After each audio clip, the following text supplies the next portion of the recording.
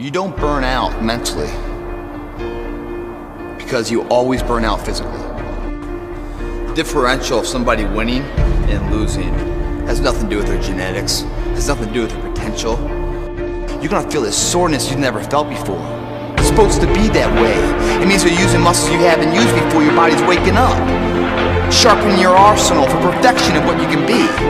But if you didn't know that, mentally, you didn't prepare for that, you think something's wrong, maybe it's time to stop. No, it's time to move even further. And even though you go to the gym, you put your time in there, you check the box, yeah, I went to the gym, man, all good. You come back around, you look in the mirror, man, I'm not seeing anything, I'm not seeing anything, I'm not seeing any change yet, no. Well, because you haven't pushed yourself for your body to have a reason to change. If I gave a valiant effort to something, day in, day out, I saw no change, I'd probably quit too. When you embark this journey, you must know that it's going to go down before it comes up. And when it comes up, it's going to go so much higher than you've ever been. Sacrificing today for tomorrow. I couldn't hold myself up. Hit the pavement. I'm okay with that. Because tomorrow I'll get back up and do it again. And I'm going to try to beat my last performance in life. It's not the genetic guy who wins, or the guy with the most potential that wins. It's the person with the greatest perseverance that wins. Always willing to get up and go at it again and go at it again. That's the guy who has his hand raised later in life, guys. That's the guy you guys need to be.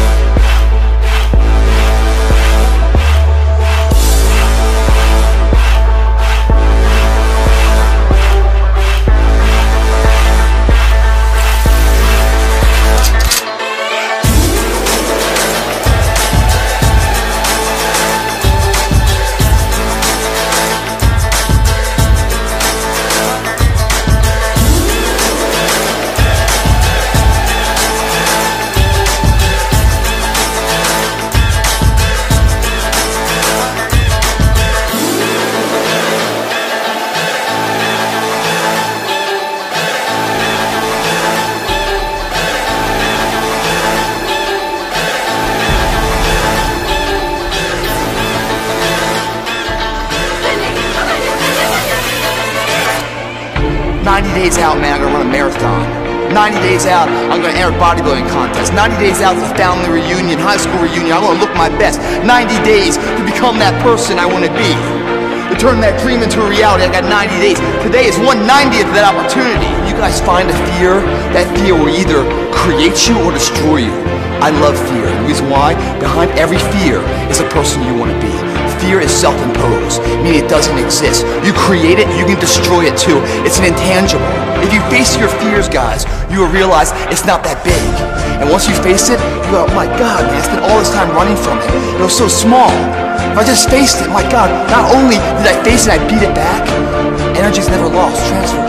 That negative energy, that fear, is destroyed. It comes back in its confidence. Like, what else am I capable of? What else am I holding my back from that I'm capable of more? What am I running from I don't need to? What else can I overcome? Go after it. You give it all you have. If you lose, at least you try, man. I failed. It's 10 times more of a man than someone said, what if? Because what if never went to the arena.